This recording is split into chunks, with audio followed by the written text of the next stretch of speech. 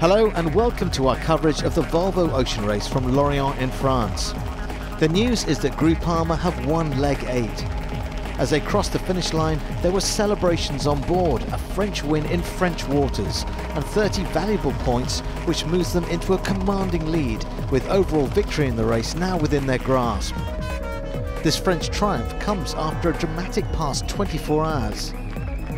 Telefonica had been leading the race but were forced to slow after breaking their rudder, leaving the door open to Groupama to pass and snatch victory, much to the delight of the home fans and of course skipper Frank Camas. It was complicated, but we're very happy after Auckland to have won this leg to Lorient. It's what we dreamt of from the start. We've arrived in a good position and we've done a great leg. The last night was terrible. We kept the pressure up and got the better of the others, so it was great for us.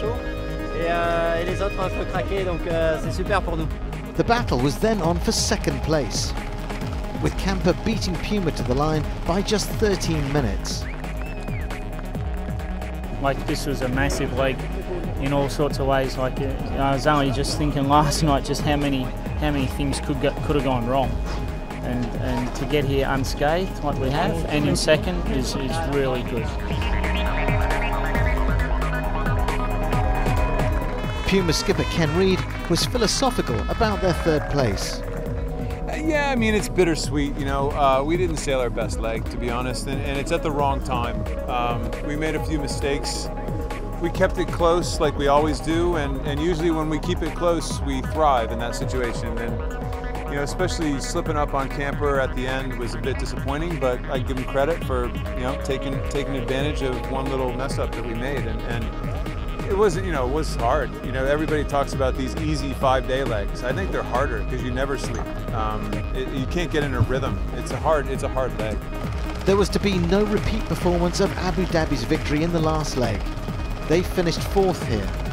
But for Telefonica, breaking the rudder and slipping back to 5th place, having been leading, will be a bitter disappointment. They needed victory here to stay in touch with the race leaders Groupama, but this cruel blow has all but ended their race hopes.